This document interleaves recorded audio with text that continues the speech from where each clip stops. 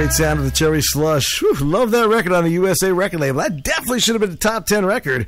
Tune called I Cannot Stop You. And let's go to the phone line right now, 732-866-4475. Hi, it's on the telephone line.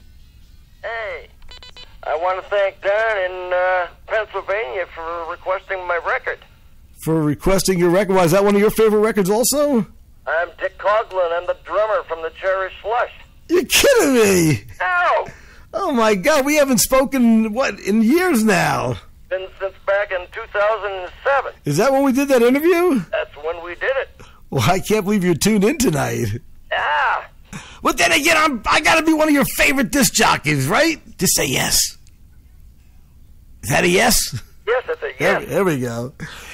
Dick Coughlin, the drummer of the Cherry Slush. How cool is that on the telephone live tonight here on the Relics and Rarity Show?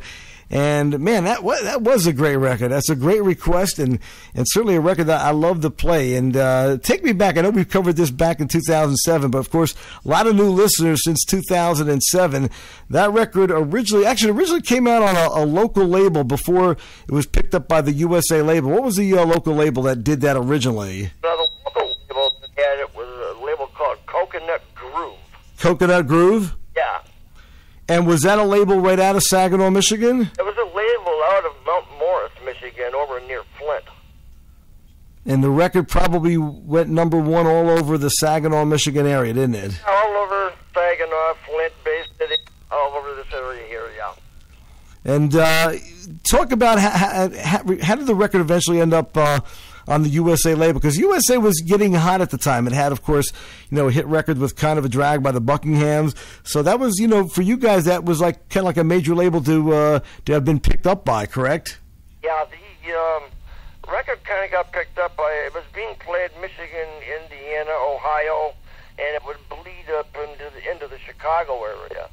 And that's where the guys from USA Records heard the song, and one of the radio stations in Chicago started playing it, and the guys at USA, they got a hold of the guys at Coconut Groove, and we just kind of put a deal together, and we ended up label mates with the Buckinghams.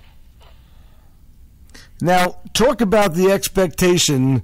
How old were you at the time the record came out, and talk about the expectations and perhaps the disappointment, because I guess everybody who hears that record, and you've heard this many times, not just from me, but from multiple disc jockeys, from multiple people who love the music of the 60s, but everybody pretty much said that was a record that sounded like a definite hit. So talk about some of the expectations, maybe talk about some of the early, as things were going well, TV shows that you might have been doing, radio stations that started to add the record, and then if you could share with us some of the disappointment of that as well.